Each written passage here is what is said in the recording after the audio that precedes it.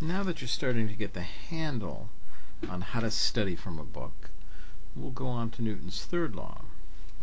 And again, these objectives kind of give you an idea of what you're supposed to learn. Obviously, if you haven't learned it, then you got to go back and read it again and work it out again.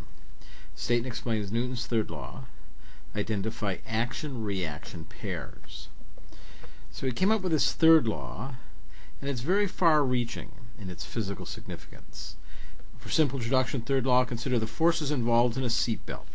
When the brakes are suddenly applied, you're riding in your moving car. You continue to move forward. The frictional force on the seat of your pants is not enough to stop you. In doing so, you exert force on the seatbelt and shoulder strap. The belt and strap exert corresponding reaction forces on you, causing you to slow down with the car. If you haven't buckled up, you may keep on going, Newton's first law, until another force, such as applied by the dashboard or windshield, slows you down. That's why you wear your seatbelts. We commonly think of forces as occurring singularly. However, Newton recognized that it is impossible to have a single force. He observed that in any application of force, there is always a mutual interaction, and forces occur in pairs. An example given by Newton was the following. If you press on a stone with a finger, then the finger is also pressed on, or receives a force, from the stone.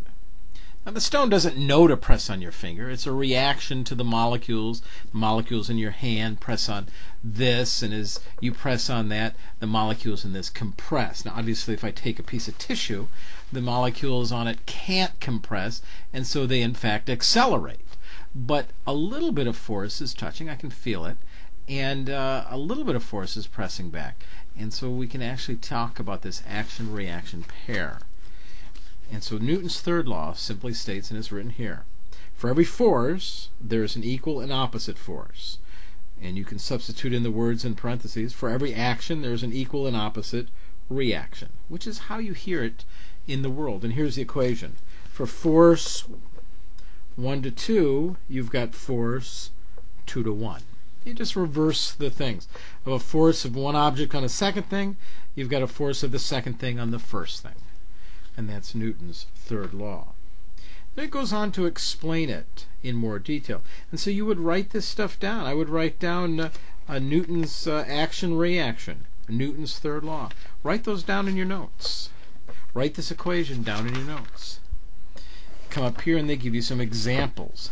Now here's a page that's just chock full of writing. It's just writing. It would be easy to look at this and say, I can't do this. I don't understand it. Why even bother? But you can sit there and do it a little bit at a time and try to explain it. They're talking about action-reaction forces do not act on the same object. The second law is considered when forces acting on a particular object or system. The opposing forces of the third law act on different objects. Hence, the forces cannot cancel each other out or have a vector sum of 0 when we apply the second law to the individual objects. For instance, you got a box here. You apply a force to the box applies a force back on you, equal and opposite. And the way the force applies a force back on you is because of friction. And once you overcome friction, you can actually start to move the box. And so you can apply a greater force. Part of that force is your reactionary force, feeling the contact, something we're going to call compression. And if that compression force is great enough, you can accelerate the box. So action-reaction pairs can be a little tricky. So you have to kind of think about it. For this course, we'll deal with action-reaction pairs where the objects are in equilibrium. The example over here is the weight pushes in the book. The weight of a block pushes down on the table. The block doesn't crush the table. Therefore, the weight, the compressional force of the table pushes back on the block. This is causing compression. If a box is on a table, it has a weight downwards, mg. If the table does not collapse, then the molecules of this table have to undergo a change, kind of like it's being squeezed, or here, like this. If you were to squeeze down on this, it would be compressed. The molecules would get closer together. When they get closer together, the field forces would tend to push it back. And that would be called compression. And that's the reactionary force that pushes back on this. So the weight is the weight pushing on the table. The reaction is the table pushing back on the weight, producing compression force here equal to mg. Equal to mg. If you press downwards on an object, you can actually add to the weight. The object has some weight. You push down, and the y component continues to add to it, and this reaction force pushes back up. Now, it's going to give it, in the reading, a reaction force. It's going to give it a name. And the name it's going to give it is the normal.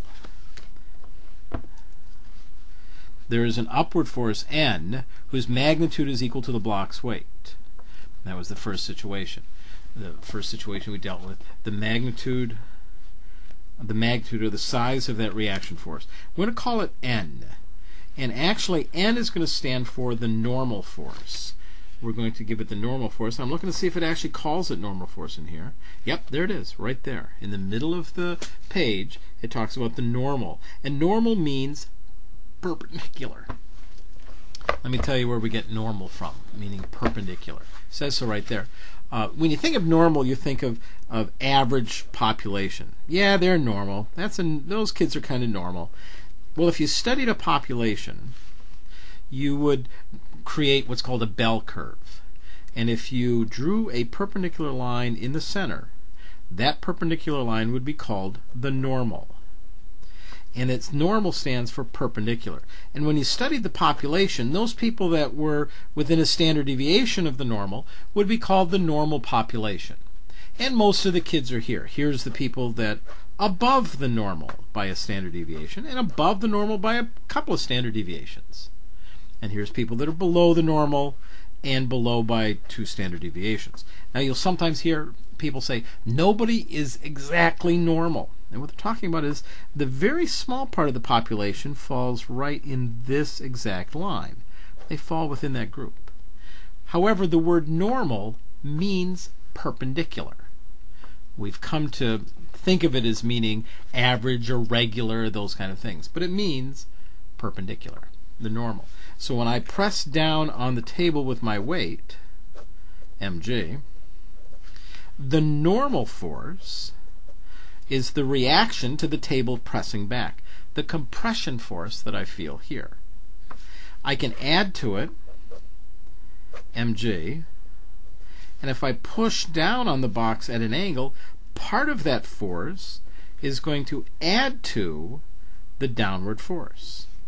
So the normal, the reaction force, will be greater than mg. It's going to be equal to mg plus, and if this is some force being applied at some angle theta, then this component would be f sine theta, all from chapter 1. So the normal force would be mg plus f sine theta.